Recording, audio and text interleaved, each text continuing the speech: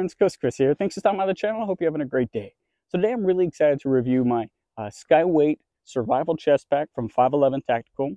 And the Skyweight series is a brand new offering from 511, and it's May 2023. And what the series offers is a less overtly tactical line of gear and apparel from 511 that still includes some of the tactical features that you've come to know and love 511 for. So I wanted to show you what it looks like on me, and then we'll take a look at it in a little bit more detail. I'm also testing out a new mic, so please let me know down in the comments below what you think of the audio. Let's take a look at this in more detail. All right, so taking a more detailed look at the Survival Chest Pack from the Skyweight series. Now, this has a lot of details that I want to get into, so bear with me. I know this might be a little longer than some of my other gear reviews, but like those other reviews, I'll talk about the pack overall and then dive into more detail, starting from front to back. Now, this is made out of 330D or 330 Delta nylon ripstop, so it's a nice, stretchy, but durable material. And in addition to the survival chest pack, there's a utility chest pack version that's a lot thinner. It has MOLLE on the front, MOLLE webbing, and it's really just this back pouch with MOLLE webbing in the front. And so we'll go over that pouch and some of its unique features. This back pad here is very nice. It's smaller than my Muserized one, which has its ups and downs, but it has this nice breathable mesh on the back, and overall it's very comfortable. The clips here on the side are nice because they're so thin compared to some of the wider clips, so you don't have a lot of bulky plastic rubbing up against you, and more of this comfortable strap. So that's a really nice feature and attention to detail that I think most people may overlook, but that's a really nice creature comfort. Now, getting into some more detail, on the outside here, you have several straps. The bottom here, you'll see advertised as specifically for a tourniquet. So I think that's great, or an individual first aid kit, an IFAK, but it's really can be used for any sort of modularity that you can fit down there. It has some, front-facing clips or loops, and then some upper-facing loops as well. Again, you can utilize this to attach this pack to something else, or things to this pack. So that's some really nice modularity as well. Now, I really like this front pocket. It's where I put my phone. When I'm on the trail, I can quickly access it to take pictures of wildlife or scenery. If I'm listening to a podcast, I can get to the next episode or pause. So I really like that. I don't have to unzip anything to get into this pocket, and it fits it perfectly. So really like that. That's one of the things that sold me about the survival version versus the utility version that doesn't have this pack. Now, I have this pack set up right now for just like a quick day hike. So this front zip pocket, I keep some business cards in there, but that's really nice as well. Again, just more storage. Now, because this is made of that 330D nylon ripstop, it does have some stretch, and you can really fit a lot in here. Now, this main pouch here is fantastic. First of all, you have two zippers on these two main pouches, which is really nice, so you can unzip it either way. When they do unzip, it comes open very nicely. Now, with the zippers, I do want to say they're nice and quiet, unlike my Muserized, because the pull tab isn't metal. It's that string material, so that's really nice as well. Now, again, I have this set up for just a quick little day hike, and first of all, this is facing the other way. So here, let me open it up how you would see it when you're wearing it.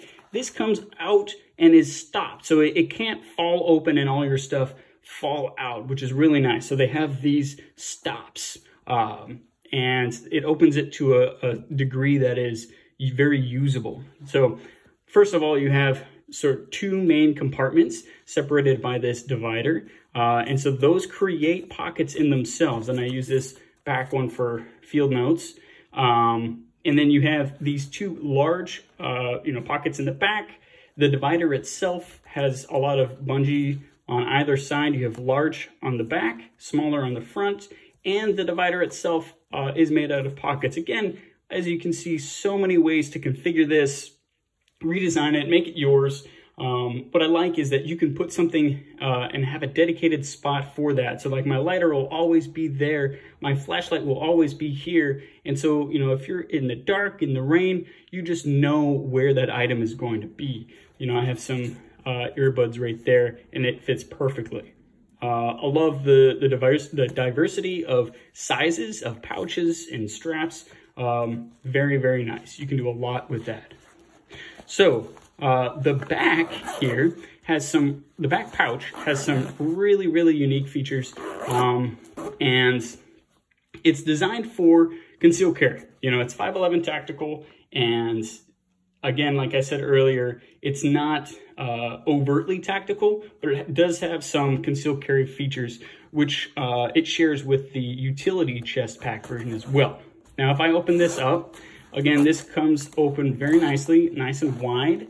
And one of the ways that it's designed for concealed carry, and again, you don't have to use it for that. I know a lot of my audience doesn't, and you know, that's totally fine. But this is nice, and it's you know, it's hook and loop, so you can attach things to there.